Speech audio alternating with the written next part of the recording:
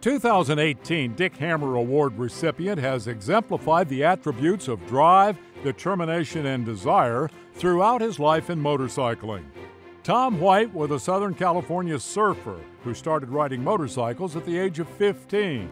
He loved to race dirt track, and his talent and determination saw him rise in the ranks to the professional expert level. Tom was awarded AMA National number 80 in flat track competition in the mid-1970s. He was a highly competitive dirt tracker who excelled at half-mile and TT racing. To help support his racing, Tom started an aftermarket business, at first on his own, but later he brought in his twin brother Dan, and White Brothers Cycle Specialties was born. An injury curtailed his dirt track career, and Tom poured all his drive and determination into White Brothers, which became one of the top off-road motorcycle accessory companies in the world. With the success of his company, Tom was always eager to give back to the sport, and he sponsored racers all over the country. Some of the greatest riders of all time and lots of riders at the grassroots level wore a White Brothers jersey at some time in their career. When two-strokes ruled the motocross tracks of America, White Brothers created the four-stroke World Championship. And when older racers had no more worlds to conquer, Tom founded the World Vet Motocross Championships. Among his many accolades as a racer, Tom himself won the World Vet Motocross Senior Championship in 1990. He also created the Edison Dye Motocross Lifetime Achievement Award, which recognizes those who have made the largest impact on the growth of motocross in America. Tom started buying and restoring old race bikes while he was still running the show at White Brothers, and as we all know, Tom never did anything halfway. Soon, as he has always admitted, the casual hobby of collecting a vintage bike or two soon became an addiction.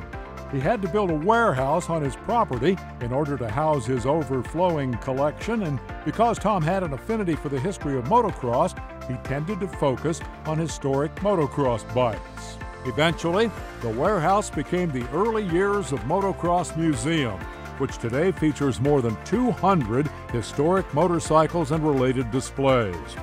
Tom used the museum as a mechanism for charitable giving, with the museum's annual Bikes and Burgers charity events drawing enthusiasts from all over the globe. Through the years, events at the museum have raised hundreds of thousands for the High Hopes Head Injury Program and other charities. When Tom sold White Brothers in 2000, the company listed more than 30,000 products and had more than 150 employees. Over the years, they'd sponsored hundreds of racers and multiple events and series, and helped many more get started in the motorcycle industry. You'd think Tom had earned the right to take it easy. Think again. Tom White was the busiest retiree in motorcycling. He served on the board of directors and as vice president of the Trailblazers, and was also a board member of the American Motorcycle Heritage Foundation.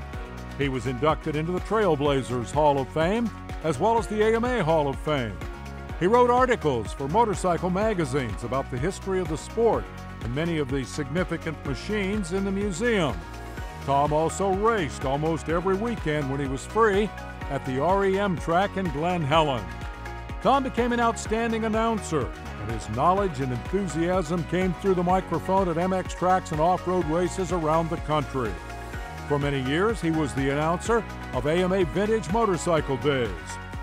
He continued to collect and restore vintage bikes for the museum, which eventually spread into his house and other buildings on Tom's property.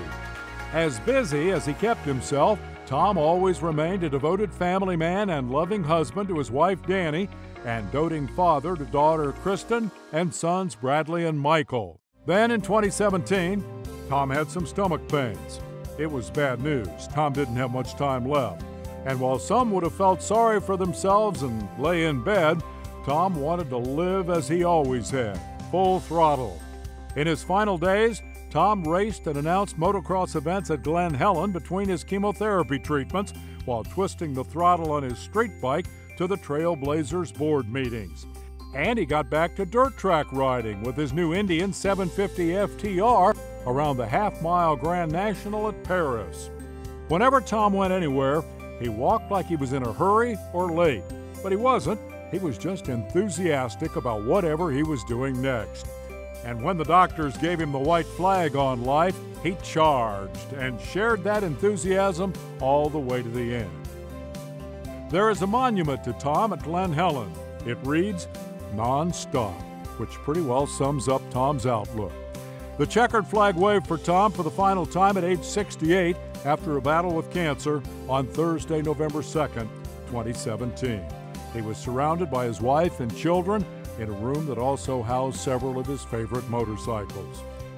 A non-stop drive, determination, and desire, and a lifetime love for motorcycling and his family only begin to describe Tom White. The Trailblazers are honored to award the 2018 Dick Hammer Award to Tom White.